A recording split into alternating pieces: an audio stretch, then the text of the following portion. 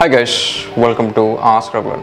So இன்னைக்கு நம்ம வந்து ஒரு Zen Story சொல்ல போறோம். So இந்த Zen Story வந்து about business and ethics இத பத்தி எல்லாம் கொஞ்சம் பார்க்க போறோம்.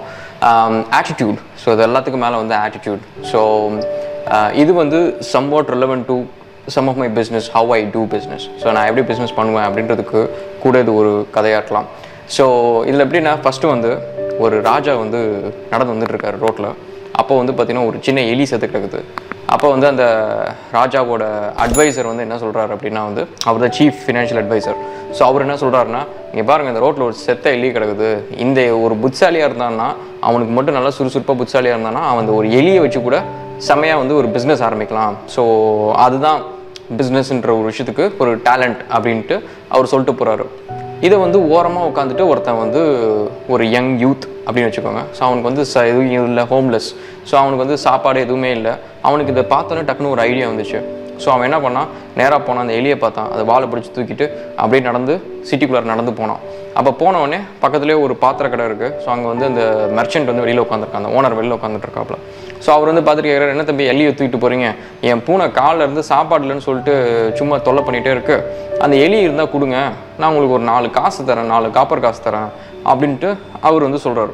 சொன்னவொடனே பரவாயில்லையே இது நல்ல ஐடியாவாக இருக்குது அப்படின்னு சொல்லிட்டு அவனை பண்ணுறான், எலியை கொடுத்துட்டு 4 காசை வாங்கிக்கிறாரு.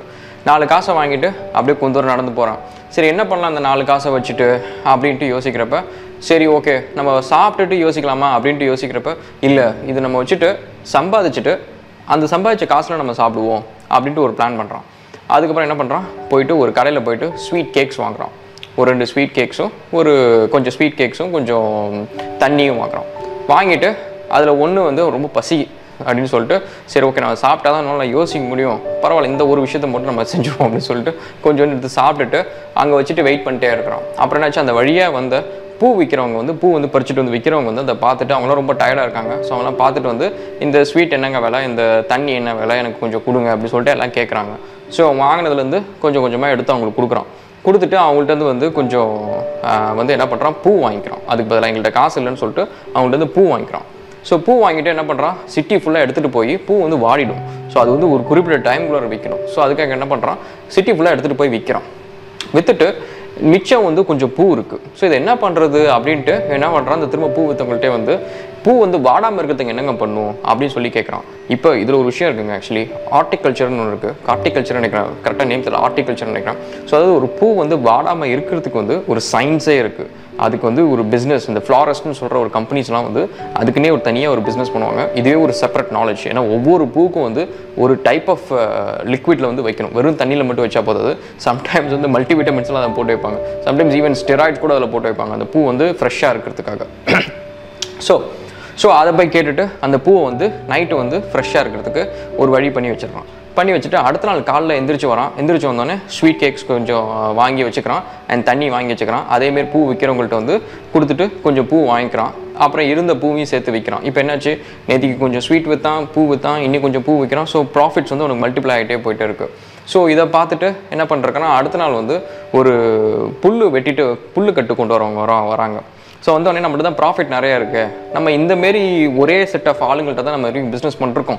ஸோ இப்போ நம்ம வந்து புதுசாக செட் ஆஃப் ஆளுங்க வரணும் அப்படின்னா வந்து அந்த குரூப் ஆஃப் மக்களுக்கு வந்து நம்மளை பற்றி தெரியணும், அப்போ தான் அவங்க நம்மளை ரெஃபர் பண்ணுவாங்க அப்படின்னு சொல்லி தான் பிஸ்னஸ் அக்யூமின் அப்படின்வாங்க. நம்ம கான்டாக்ட்ஸ் அப்படின்றது ரொம்ப முக்கியம், ரீசோர்ஸ்ஃபுல்லாக இருக்கணும். ஸோ இப்போ என்ன பண்ணுறான், அந்த புல்லுக்கட்டு விற்க வரவங்க வந்து இது வரைக்கும் இவனை பற்றி தெரியவே தெரியாது, இவன் வந்து ஒரு பிஸ்னஸ் பண்ணுறான் அப்படின்ற ஒரு விஷயமே தெரியாது. ஸோ அவங்க என்ன பண்ணுறான், அவனை கூப்பிட்டு அவங்க எல்லாத்துக்கும் வந்து கொஞ்சமாக ஸ்வீட்ஸ் வந்து ஃப்ரீயாக கொடுக்குறான், சாம்பிள் மாரி கொடுக்குறான். கொடுத்தோன்னா அவங்களுக்கு ரொம்ப ஆச்சரியம், என்னங்க இது வரைக்கும் இந்த கடையில் நாங்கள் இவ்வளோ வருஷமாக நாங்கள் வந்து பரம்பரை வேலை செய்கிறோம், எந்த கடைக்காரரும் வந்து இப்படி வந்து ஃப்ரீயாக நான் கொடுத்ததில்லை, நீங்கள் எப்படி ஃப்ரீயாக கொடுக்குறீங்க, உங்களுக்கு நாங்கள் என்ன செய்யணும் அப்படின்னு சொல்லி கேட்குறான். அவன் சொல்கிறான், இப்போ எனக்கு எதுவும் வேணாம், பட் நான் உங்களுக்கு கேட்பேன், அப்போ நீங்கள் மட்டும் எனக்கு அதை மட்டும் செஞ்சுருங்க அப்படின்னு சொல்லுவான். சொன்னோடனே கண்டிப்பாக செய்கிறோம் அப்படின்னு சொல்லிட்டு அவங்க ஹாப்பியாக போகிறாங்க. போகிறப்ப இவனை பற்றி நிறைய பேசுகிறாங்க, நிறைய பேர்ட்ட சொல்கிறாங்க. இவனுக்கு வந்து கொஞ்சம் இந்த ஸ்வீட்ஸ் வாங்க வரவங்க அதிகமாகிட்டே வராங்க. இப்போ என்னாச்சு, ஊருக்கு வந்து ஒரு நியூஸ் ஒன்று வருது. என்ன வருது அப்படின்னா வந்து குதிரைக்காரங்க வந்து இந்த குதிரை ராஜாவுக்கு வந்து குதிரை நிறைய விற்கிறதுக்காக அரேபியாவிலேருந்து நிறைய குதிரை எடுத்துகிட்டு ஒரு பெரிய குதிரைக்காரர் ஒருத்தர் வராரு, ஒரு மர்ச்சன்ட் வராரு. அவர் வந்து 500 குதிரை எடுத்துகிட்டு வராரு.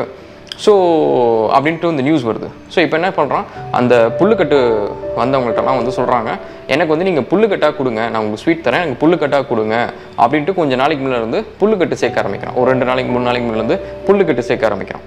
அதுக்கப்புறம் அவங்கள்ட்ட என்ன சொல்கிறான், நான் இங்கே மாரி எனக்கு ஒருத்தங்க பிஸ்னஸ் வராங்க, அவங்க வந்து புல்லுக்கட்டு கேட்பாங்க, நீங்கள் என்ன ரெஃபர் பண்ணுங்கள், நான் வந்து புல்லுக்கட்டெல்லாம் விற்று முடிச்சதுக்கப்புறம் உங்களை நான் ரெஃபர் பண்ணுறேன். ஸோ அதுக்கப்புறம் வந்து உங்களுக்கு வந்து இன்கம் வரும். ஃபஸ்ட்டு என்னை ரெஃபர் பண்ணி என்னோட ஸ்டாக்லாம் தீர்ந்ததுக்கப்புறம் நீங்கள் உங்கள் ரெஃபரன்ஸ் வச்சு நீங்கள் உங்கள் இது தீர்த்துருங்க, உங்களோட ஸ்டாக்கை நீங்கள் தீர்த்துடலாம் அப்படின்ட்டு சொல்கிறோம். சரின்ட்டு அதேமாதிரி அவங்களும் சரின்னு சொல்கிறாங்க. ஸோ இவனுக்கு எப்படி இருந்தாலும் புல்லுக்கட்டு வரது வந்துச்சு, ஸ்டாக்கும் கையில் இருக்குது. அதேமாரி அந்த மெர்ச்சன்ட் வரான், குதிரைக்காரன் வரான். ஸோ அவனுக்கு வந்து 500 குதிரை இருக்குது. ஸோ இவன் சொல்கிற விலைக்கு வந்து அவன் கொடுத்துட்டு இவன் வந்து நியாயமான விலை சொல்கிறான். அதனால் வந்து அவனுக்கு வந்து ஒரு நல்ல நம்பிக்கை மேலே வருது. இவன்ட்டு எல்லா ஸ்டாக்கையும் வாங்கிடுறான், எல்லா புல்லுக்கட்டையும் வாங்கிட்டு நல்லா காசு கொடுத்தோன்னே அதேமாரி இவன் வந்து அந்த மற்ற புல்லுக்கட்டுக்காரங்களுக்கு சொல்கிறாங்க, அவங்களுக்கும் வியாபாரம் ஆகுது. ஸோ அவங்களும் வந்து இவனை பற்றி ஒரு ஹாப்பினஸாக ஒரு நல்ல பேர் வச்சுருக்கான். ஸோ இப்போ என்னாச்சு, இவனுக்கு வந்து கையில் கொஞ்சம் காசு இருக்குது. ஸோ வச்சு என்ன பண்ணலாம் அப்படின்னு சொல்லிட்டு யோசிக்கிறப்ப ஒரு நல்ல ரெஃப்ரெஷ்மெண்ட் கடை ஆரம்பிக்கலாம் அப்படின்ட்டு யோசிக்கிறான்.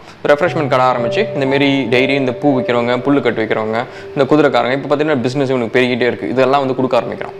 ஒரு நாள் என்னாச்சு, வந்து பயங்கர புயல். ஸோ யாருமே வந்து வேலைக்கு வரல, இந்த புல் வெட்ட போனவங்க வரல, பூ விற்க போனவங்க வரல, குதிரைக்காரங்க வரல, யாருமே வரல. இவனுக்கு வந்து பிஸ்னஸே இல்லை, பிஸ்னஸ் டல். ஸோ உடனே யோசிச்சான், ஓகே ஒரு நாள் நம்ம வந்து ஐடில் இருக்கக்கூடாது. ஸோ இந்தமாரி இந்த குவாரண்டைன் டைம், இந்த கோவிட் டைம் மாரி நம்ம ஐடில் இருக்கக்கூடாது, ஏதாவது போய் அந்த நேரத்தில் ஏதாவது டிஃப்ரெண்ட்டாக பண்ணணும். ஸோ இந்த ஒரு புயல் வர நேரத்தில் என்ன வேலை இருக்கும்? ஸோ எல்லாத்துக்கும் வேலை இல்லாமல் எப்படி இருக்கும்? ஏதாவது புயல்னா என்ன, அது ஒரு டிஸ்ட்ரக்ஷன், ஒரு அழிவு நடக்குது. ஸோ அந்த அழிவுலேருந்து திரும்ப வந்து ஏதாவது கட்டணும், எதையாவது ஒன்று காப்பாற்றணும், ஏதாவது ஒரு வேலை இருக்குமே, நம்ம எந்த வேலையை எடுத்து செய்யலாம் அப்படின்னு சொல்லிட்டு இவன் யோசிச்சுக்கிட்டே வந்து இவன் தார்பாயெல்லாம் போட்டுட்டு தலையிலலாம் போட்டுட்டு கவர் பண்ணிவிட்டு புயல் இதுலேயும் வந்து நடந்து யோசிக்கிறான், நீங்கள் ஃபுல்லாக வேஸ்ட் பண்ணக்கூடாது, ஏதாவது ஒன்று பண்ணணும் அப்படின்னு சொல்லிட்டு. ஸோ அப்போ என்ன பண்ணுறான், அந்த வழியாக வந்து அரண்மனை வழியாக போகிறான். அப்போ தான் அரண்மனையில் வந்து இந்த செடி கிடி மரம் எல்லாம் உடஞ்சி கீழே கிடக்குது. ஸோ அப்போ வந்து பார்த்தீங்க அப்படின்னா வந்து அந்த கார்டனர், அந்த அரண்மனைக்கு வந்துட்டு அந்த எல்லாம் ஃபுல்லாக மெயின்டைன் பண்ணுறது ஒரு கார்டனர் ஒரு டீம் இருக்குது. ஸோ அதில் நிறைய பேர் வரல. ஸோ அதை கொஞ்சம் பேரை வச்சு அவங்க கஷ்டப்பட்டு வேலை செஞ்சுட்டு இருக்காங்க. இப்போ என்ன பண்ணுறான், குடுக்குன்னு ஓடி போய் அந்த கார்டனர்கிட்ட, ஏங்க இந்த குச்சி எல்லாத்தையும் நானே வந்து அள்ளி கொண்டு போய் போட்டுடுறேன், எனக்கு வந்து இந்த மரம் பெரிய பெரிய மரம் இருக்குது, எனக்கு அதுக்கு பதிலாக அந்த கூலிக்கு பதிலாக அந்த மரத்தை கொடுங்க அப்படின்னு சொல்கிறான். சொன்ன உடனே அவன் வந்து சரி நம்மளுக்கு வேலையாச்சு அப்படின்னு சொல்லிட்டு சரி அப்படின்றான். ஸோ அவன் என்ன பண்ணுறாங்க, கூட இருந்த குட்டி குட்டி பசங்கள்லாம் அங்கே வந்து பக்கத்தில் உட்காந்து வந்துருக்கானுங்க. அவனுக்கு எல்லாத்தையும் கூப்பிட்டு உங்களுக்கு எல்லாத்துக்கும் நான் ஸ்வீட் கேக்ஸ் தரேன், எனக்கு இது எல்லாத்தையும் கொண்டு போய் எனக்கு மூட்டை கட்டுங்க அப்படின்னு சொல்லிட்டு மூட்டை கட்டுறான். அதுக்கப்புறம் 2 மரத்தை எடுத்து கட் பண்ணி எல்லாத்தையும் வந்து விறகுக்கு ரெடி பண்ணுறான். அதை அடுப்புக்கு வந்து யூஸ் பண்ணுறதுக்காக, ஃபியூவலாக யூஸ் பண்ணுறதுக்காக எடுத்து ரெடி பண்ணுறான்.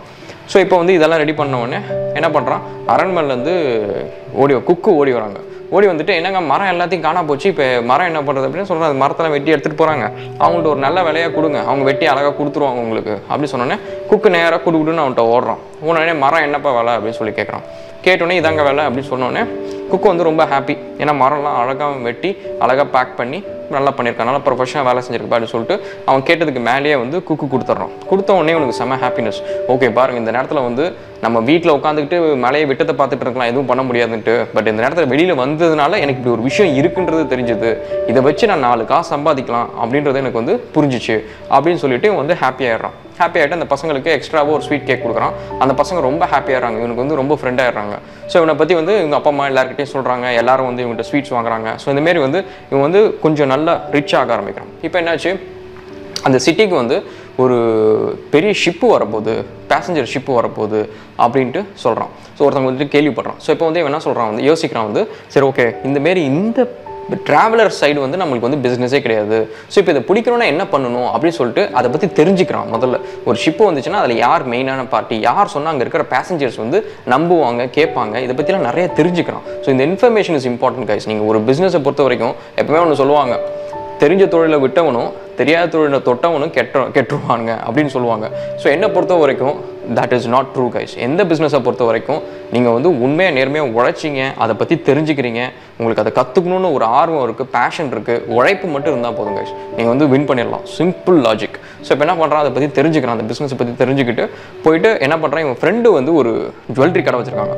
அவங்ககிட்ட போய் இவன் வந்து காசு கொஞ்சம் கொடுத்து, இவன்கிட்ட காசு இப்போ வந்துருச்சு, ஸோ காசு கொஞ்சம் கொடுத்து ஜுவல்லரிஸ்லாம் வாங்கிக்கிறான். அவன் என்ன யோசிக்கிறான் ஃபஸ்ட்டு அப்படின்னா வந்து அது எந்த கண்ட்ரிலேருந்து வருது, எங்கேருந்து வருது, அந்த நாட்டில் வந்து என்னென்ன பொருள்லாம் வந்து ரொம்ப ரேராக இருக்கும் அப்படின்னு யோசிக்கிறான். அப்போ வந்து ரெட் ரூபி அப்படின்ற ஒரு கல் வந்து ரொம்ப ரேர், கோல்டு வந்து ரொம்ப ரேர் அப்படின்ட்டு அவனுக்கு தெரிய வருது. ஸோ இப்போ என்ன பண்ணுறான், நிறைய கோல்டு காயின்ஸு, பிரேஸ்லெட்ஸு இதெல்லாம் வாங்கிக்கிறான். அப்புறம் ரெட் ரூபி வந்து செயின், ரிங்கு இதெல்லாம் வாங்கி வச்சுக்கிறான். வாங்கி வச்சுட்டு என்ன பண்ணுறான், நேராக வந்தவொடனே கப்பலில் இருக்க கேப்டனுக்கு வந்து கொடுக்கணும்னு ஓடி போய் ஒரு கிஃப்ட்டாக ஒன்று கொடுக்குறான். நீங்கள் இதை ஃப்ரீயாக வச்சுக்கோங்க அப்படின்னா அந்த கேப்டன் ரொம்ப ஆச்சரியம், எனக்கு இதே யாருமே இப்படி கிஃப்ட் கொடுத்ததே இல்லையா, சொல்லுங்கள் உங்களுக்கு என்ன நான் பண்ணணும் அப்படின்னு சொன்னேன். ஒன்றும் இல்லை, உங்கள் பேசஞ்சர்ஸ்லாம் வந்தாங்கன்னா என் கடையில் வந்து ஜுவல்லரி வாங்க சொல்லுங்கள், அதே சமயத்தில் வந்து ஏதாவது வேணும்னா என்னை வந்து கேட்க சொல்லுங்கள், நான் ஹெல்ப் பண்ண ரெடியாக இருக்கேன், எந்த டைம் இருந்தாலும் நான் ஹெல்ப் பண்ண ரெடியாக இருக்கேன். ஏன்னா கப்பல் வந்து ஒரு 10-15 நாள் நிற்கும். ஸோ என்ன பண்ணுறாங்க, அந்த ஒரு 500 பேர் வந்து இவன் கடையிலே வந்து நிற்கிறாங்க. எப்போ பார்த்தாலும் எது வேணும்னாலும் உடனே இவன் என்ன பண்ணுறான், ஊரில் இருக்கிற மற்ற கடைக்கெல்லாம் கூட்டிகிட்டு போய் ஆள் காமிச்சு விட்டு அதுக்கு வந்து ஒரு கமிஷன் ஏர்ன் பண்ணுறான். ஸோ இப்போ வந்து அதில் ஒரு தனியாக ஒரு ப்ரோக்கரேஜ் மாரி இவனுக்கு ஒரு காசு கொஞ்சம் வருது. ஸோ இதேமாரி கொஞ்சம் நாள் போகுது. ஸோ இந்த புல்லு கட்டி விற்கிறதுலேருந்து எல்லா வேலையுமே வந்து இப்போ ஆள் வச்சு தனித்தனியாக சின்னதாக பண்ணுறான். சின்ன வேலையை கூட அவன் கற்றுக்கிட்ட ஒரு வேலையை வந்து விடலை. ஸோ இப்போ என்ன பண்ணுறான், பெரிய வேலையும் பண்ணுறான், சின்ன வேலையும் பண்ணுறான், நிறைய இன்கம் வந்துச்சு.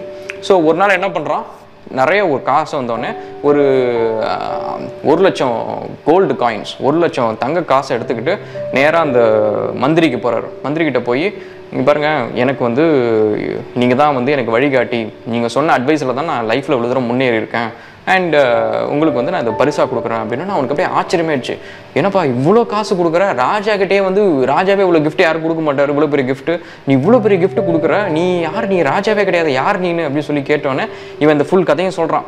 அந்த செத்த எலியிலேருந்து, அதுக்கப்புறம் இந்த புல்லுக்கட்டு விற்க வந்தவங்க, பூ விற்க வந்தவங்க, கப்பலில் வந்தவங்க, அதுக்கப்புறம் மரம் எடுத்து வைத்தேன், இந்த மாதிரி எல்லாத்தையும் சொல்கிறான். இத்தனோண்டு நாளில் வந்து நான் இதெல்லாம் பண்ணியிருக்கேன் அப்படின்னு சொல்கிறான். சொன்ன அந்த மந்திரி வந்து அப்படியே ரொம்ப இம்ப்ரெஸ் ஆகிட்டு உடனே யோசிக்கிறாரு, ஆஹா இவன் வந்து பயங்கரமான டேலண்டான ஒரு ஆள், இவனை நம்ம எடுத்து நம்ம வந்து கூடயே வச்சுக்கிட்டோம்னா நம்மளுக்கும் ரொம்ப யூஸ்ஃபுல்லாக இருக்கும். அதே சமயத்தில் வந்து இவனோட எனர்ஜி, இவனோட பிஸ்னஸ் அப்க்யூமின் இதெல்லாத்தையும் வந்து நம்ம யூஸ் பண்ணிக்கலாம், இவனோட பிஸ்னஸ் டேலண்ட் எல்லாத்தையும் யூஸ் பண்ணிக்கலாம் அப்படின்ட்டு மந்திரி கால்குலேட் பண்ணுறாரு. கால்குலேட் பண்ணிட்டு என்ன சொல்கிறாரு, எனக்கு ஒரு பொண்ணு இருக்குது, அந்த பொண்ணுக்கு வந்து எனக்கு கல்யாணம் ஆகலை, நீனும் கல்யாணம் ஆகலைன்ற, ஸோ நீனும் பார்க்கறதுக்கு நல்ல பையனாக இருக்க, நீ கல்யாணம் பண்ணிக்கிறியா அப்படின்னு கேட்டவுடனே அவனும் சரின்றான். ஸோ இப்போ கல்யாணம் பண்ணிக்கிறான். பண்ண உடனே அந்த மந்திரியோட சொத்து எல்லாம் வந்து இவன் தான் பார்த்துக்கிறான். ஸோ இவன் வந்து அந்த சிட்டியிலே வெறும் பெரிய பணக்காரன் ஆயிடுறான். ஒரு நாள் வந்து இந்த மந்திரி வந்து இறந்துடுறாரு. ராஜா வந்து இவனை பற்றி நிறைய கேள்விப்படுறாரு. அந்த புல்லுக்கட்டு இந்த மாதிரி எல்லாரும் வந்து இவனை பற்றி பேசிகிட்டே இருக்கிறாங்களா, நல்லதாக சொல்கிறாங்களா. ஸோ உடனே வந்து இவனை வந்து மந்திரி ஆக்கிடுறாரு.